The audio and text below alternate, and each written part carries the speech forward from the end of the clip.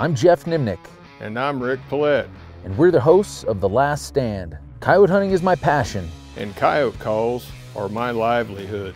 And together we aim to bring you the best predator hunting tips, tricks, and tactics, right down to The Last Stand. The Last Stand, presented by Lucky Duck Predator Calls. We are the masters of deception. Swagger bipods. Shoot with confidence, shoot with swagger. Onyx Hunt. Know where you stand. Hornady. Accurate, deadly, dependable. Well, we're, I don't know, late afternoon. Wind ain't let down yet, so we're gonna work on some more coon stuff. We're gonna have a coon episode. What do you think of that? We've been driving around. You see cottonwoods, den trees, what I call them, big holes in them. Been driving around doing a little glassing. We found a couple down here. We're gonna go see if anybody's home.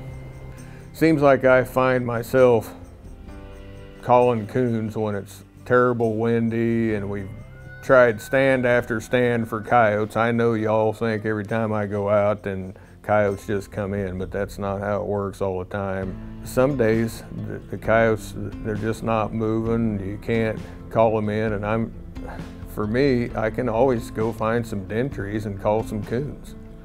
This particular coon we got with Patterson while we were on calling coyotes with him. We were talking about calling coons walking out of there, and Max seen one in a big old cottonwood. It was out of its den by the hole, sunning itself. That's what they do sometimes when it's been real cold.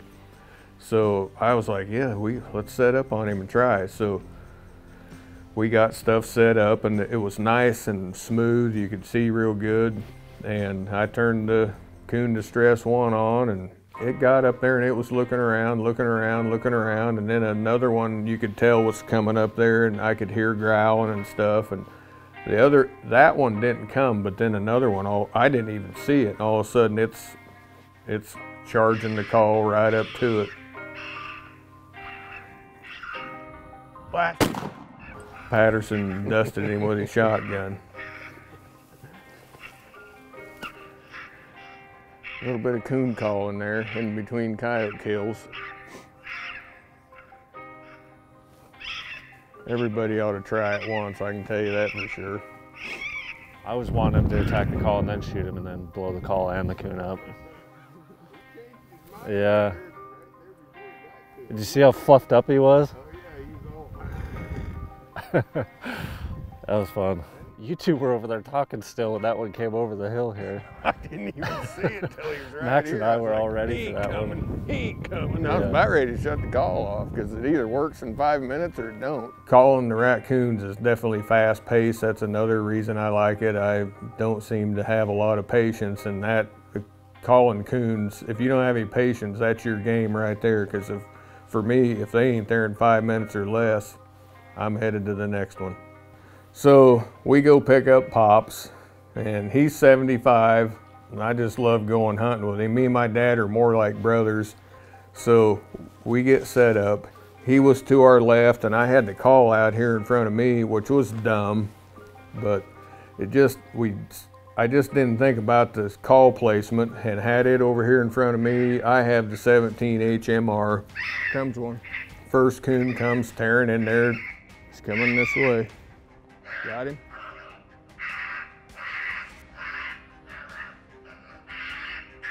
Just like it's supposed to, but it don't get to the call. He gets it shot. I give it a couple with the 17. Oh, we see another one coming from the same place. This coon, I don't know why, but it didn't come to the call. It just went right by it. And he just had a split second because he's to my left. He shot, and as soon as that happened, he got all kind of crossed up, and he was mad because of the way I had it set up, and how was he supposed to shoot? And he didn't like that shooting across our bow, Set up right so I could shoot. Crying out loud. Worse than your mother. When did you shoot? After we went by it? Just as he went by, I didn't have any other time. Well, I know, yeah. Well, I should have shot him before. What? Hey, let me do an interview here. Zip it. We're gonna leave you in the truck or the nursing home.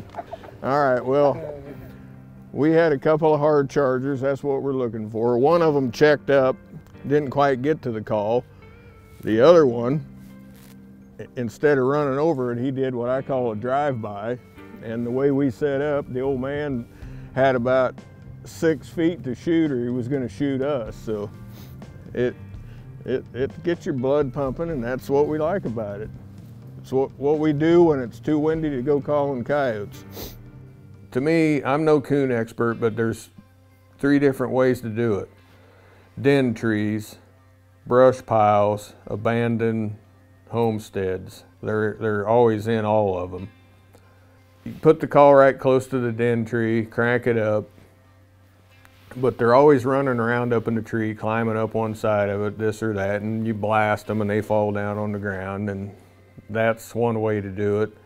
But I like to move back 60, 70 yards away from where I think they're at, because I'm looking for a particular coon that wants to fight and comes. I like it when they come run over the call, and so that's why I stay back.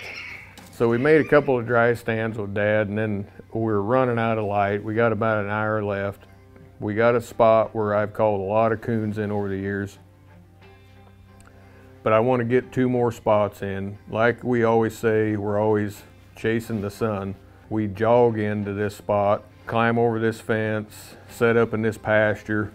I turned the call on, got the revolt cranked up. I like to run it about, not full volume, but about 25. And I don't think it was probably a minute and a half. Here comes this coon, and it's the coon I think I'm looking for that's gonna run over the call.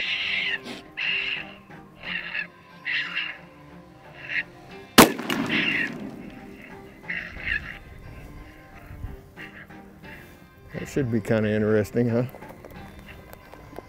That's how you call raccoons.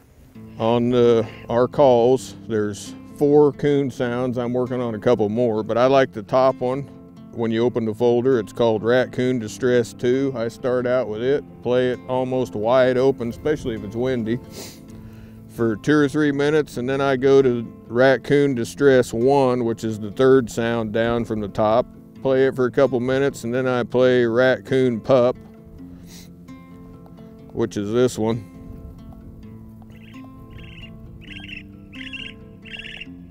So I go from Coon Distress 2 to Coon Distress 1 to Coon Pups. About every 2 or 3 minutes I change, and I'm out of here after probably 5 to 7 minutes. Our last coon stand of the evening is always a good producer. It's an old run-down, abandoned homestead from years back. We quick get in there, get set up. I get the call going. They always come out of this old house, but I've never seen one come out of the chimney. Dropped out of the chimney onto the side of the roof. There's a little tree kind of growed up along the side of the house, and that thing came down that straight down. I mean, it was like this, and it was to the call.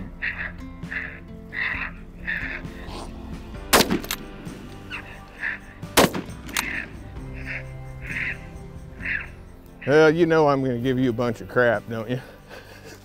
I don't care. You know, eventually the youngsters can take over.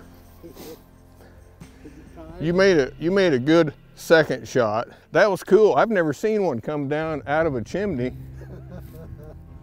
Well, But how many's actually in there? I don't know, but he was teed off, I'm telling you. As far as coon hunting goes, I just love to do it. They're not really worth a lot as far as fur anymore. There's too many of them.